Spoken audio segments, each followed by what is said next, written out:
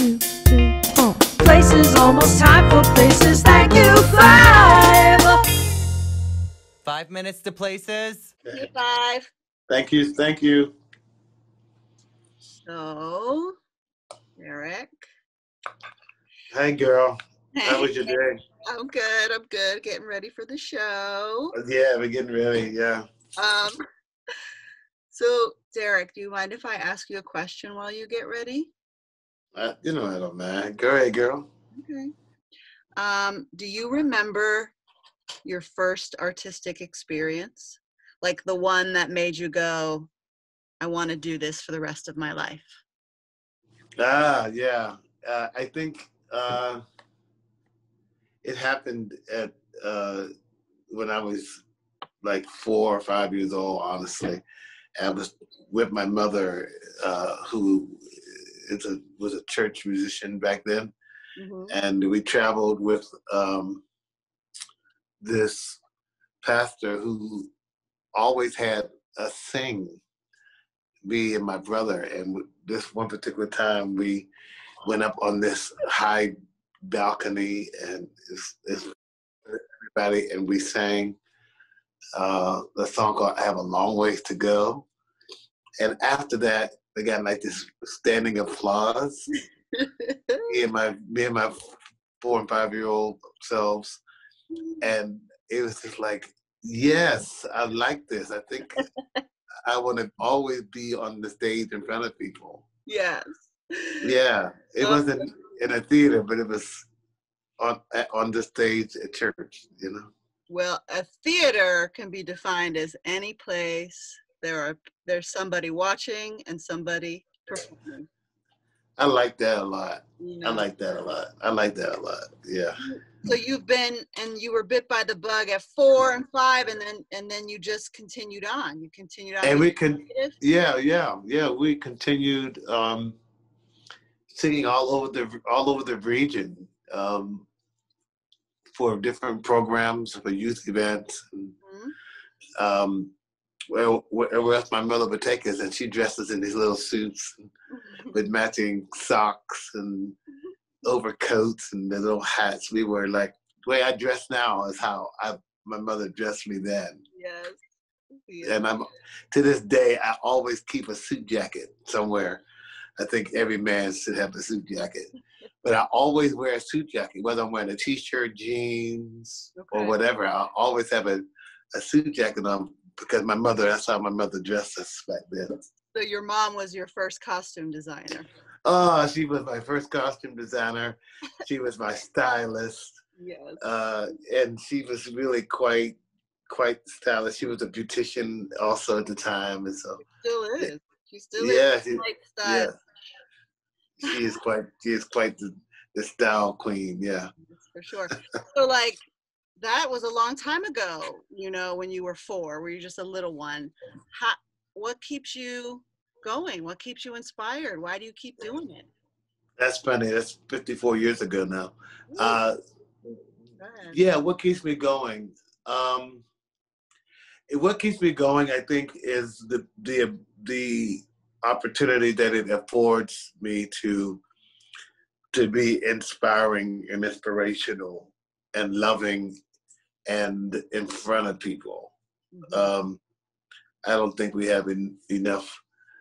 I don't think sometimes we don't have enough people to look up to that model citizenship and integrity and faith and hope and just happiness and being around people makes me smile. So it gives people the opportunity to look up at me and see somebody smiling, even if they haven't had that all day, I think that's what really pushes me to keep going forward. And so, so that's really what does it. Your ability to love and to connect. I think it's really like essential right now, and I have this people first and people love, and that really drives me to want to make sure people are okay, especially the people that I'm around. And so, as a possible community leader and person of whatever level of influence, I think it's important to to use the platform to share the love. That's right, love. Yeah, I think it's important. So that drives me. That drives me. That literally drives me. So. Where do you get love from? I'm still looking. I'm still looking. Okay. The people that I'm actually almost talk about love. Other than giving love, receiving love, I get love. I mean, there's so many levels to love. Yeah. There's so many different ways to love. I guess I'm talking about that greater love, the world love, the big love, not necessarily the intimacy love, but that kind of love that like shifts hearts and minds. Yeah. Where do you I get it? Draw from? Yeah. That's still a multifaceted question for me. It's a loaded question for me. I think right now, when you inspire someone or when you love a group of people, and you see people responding in the same kind of ways, that is like love that comes back. When you model it and you see other people replicating it. Yeah. We're in a world where there's a lack of inclusion. And so when I model inclusion and then I see others starting to be inclusive in their spaces, and come back and say that, that wasn't my bag until I met Deryck, and then I realized that I could do it. And, that kind of squeezes the sponge back into my life. When you reach out, when you help someone and they pick someone up and then they keep walking and keep going, and let you know they're growing and they've got a job, they got their own house. There's so many ways that it comes back. That squeezing the sponge of love back. Yeah. Your bucket. Yeah. It's like a squeezing the sponge, and it comes back to you. And other than that, I'm just trying to counteract and be a counter moment for people. Just counter the negativity to just alter. So when I see people respond to it and receiving it, that gives me back more than what I probably could ask for in that level. So like keeping on building and keeping on doing the work of greater love and bigger love, what kind of project would be something you are dreaming about, working on to facilitate that? I just wrote a report for a grant that I had gotten this week and last weekend. And congratulations. Thank you. And it was last fall. We did a big week of celebration around Bay of Reston and Billy Strayhorn and James Baldwin and Miles Davis. Yeah. And it was really phenomenal. It was a really phenomenal opportunity to use the arts as a vehicle for people to express themselves, to celebrate, to confront. And I really, in doing this report, because we call it what do we call it? BGAP, Black Gay Arts Project. And so for me, that is something I want to really focus energy on. Yeah, yeah. Because all those words in the BGAP are specific to what can happen through the power of any one of those things being lifted. In the context of community, in the context of citizenship, in the context of equality, in the context of hope, in the context of so much. It's just so loaded. But I want to, going forward, really work to get this project steady and off the ground, and as a vehicle that's taking people from one part of their lives to the next part of their life. I love, and I don't think I've ever really talked to anybody that's articulating it in this way that you are. I think a lot of people mean it, but they don't say it. This connection between art and citizenship. Yeah. Now, being a good citizen through art, what does that mean? You know, that's profound and something to really explore. I love that. Yeah. Yeah. Well, in my mindset, we are all citizens, but all of us are not good citizens. We are in neighborhoods and don't speak to our neighbors, or we're in community and don't interact with our neighbors. There's just a simple act of saying hello can counteract where I've been all morning. Yeah. In my head, or in space, or at a job, or so citizenship and art is the very conversation we're having. Art is how I look, art is what I say, the art of being a citizen. Is transformative when it's realized and when it's actualized, and when we realize the power we have, that we carry as citizens in the neighborhood, in any place that we show up. We are citizens and neighbors to the people standing in the grocery store. So we can literally have interactive art happening everywhere as citizens. Yes. Oh my God.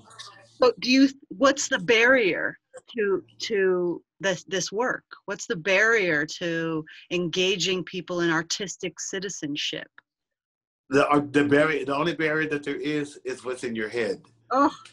Because if what's in your head says that person is not valuable enough to acknowledge, then you have shut down the process of a citizen carrying the craft. Wow. It's perception. It's perception. Yeah, and so there's a re-education. Oh my God. That needs to happen, right? Yeah. And first of all, we got to break down what we've learned about people. Unlearn. We have to unlearn, and we have to carry that stuff to the rubbish and put it in the garbage bin and start over and create new experiences and new memories and new conversations, and get rid of the fears, get rid of the inhibition. I mean, here we are with the world inviting us to start over in some ways. It's like a cleansing of the palate. We have we can actually, this time has been like we can use this as a soul cleanse. So we can use it as a cleaning of our hearts, of our mindsets. We can, if we've used it to be contemplative and to meditate, it could literally be a fresh start. And I love that. Well, in terms of fresh starts and in terms of new voices, who's somebody that you're watching? Who's an artist or a artistic citizen that you are supporting or wanting to uplift? Who's that for you? Yeah, I have two piles of. I have two different groups. I have people who are no longer with us, like James Baldwin and John Lewis and Tom Sokolowski, who's no longer with us, whose words and energies that I draw from and find inspiration. And then I have living Carlton Pearson and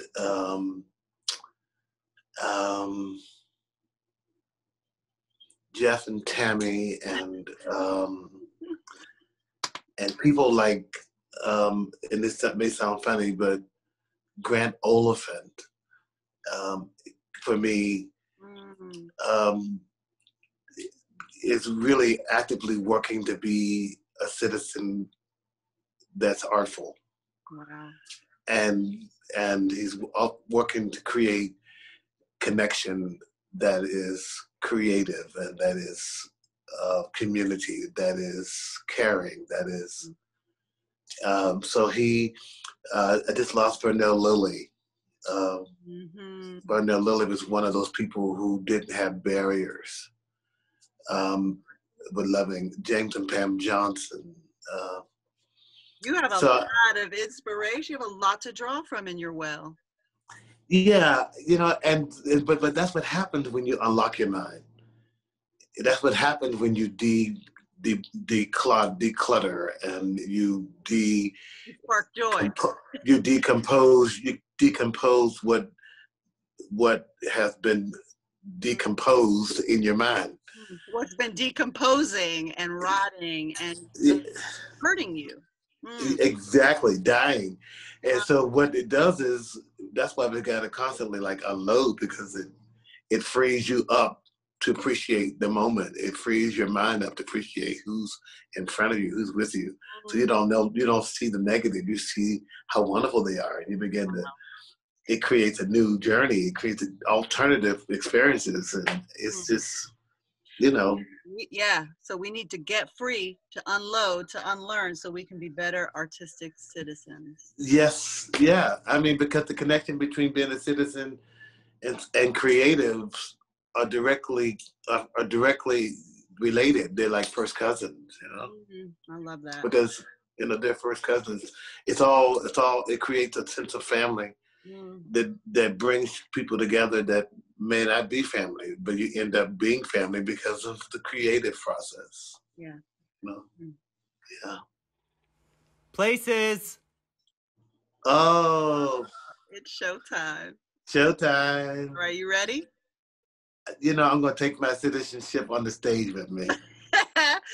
Please do, and let me get out of these rollers so I can join you. Yeah, and I think I got my eyebrows right. I smell like hemp. No, I put all this body moisturizer on. Well, you have a wonderful show, my dear friend. You too, girl. Break a leg. Break a leg. Love you. Love you too.